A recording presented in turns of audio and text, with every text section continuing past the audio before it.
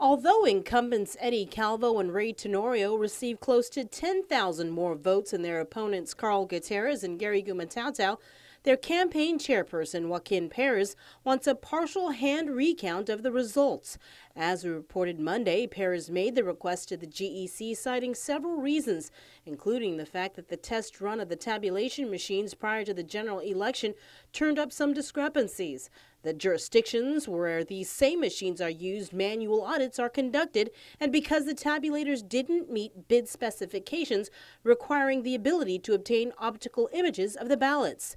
Senator Rory Respicio is the chairman of the Democratic Party of Guam, as well as the chairperson of the Committee on Election Reform. I think they raised a strong argument, and again, I believe that the Guam Election Commission will do the right thing and honor the request, and everything will be resolved before November 19 deadline to certify. We'll provide, both parties will provide, I'm sure, all the manpower and volunteer work necessary to get this thing done. So they can't claim that money's an issue. They can't claim that they're under pressure to certify the election results.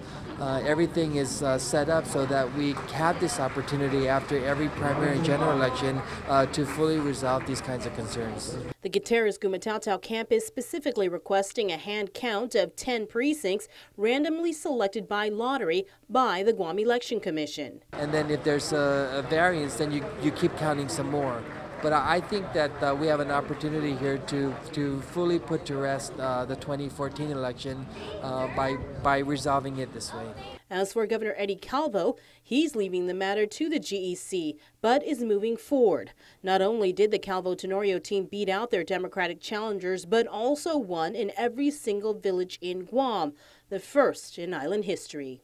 I'll let the Election Commission do their jobs. I believe the people have spoken. I'm focusing right now on bringing our Republicans, our Democrats, and all the citizens' islands together and moving forward in the right direction.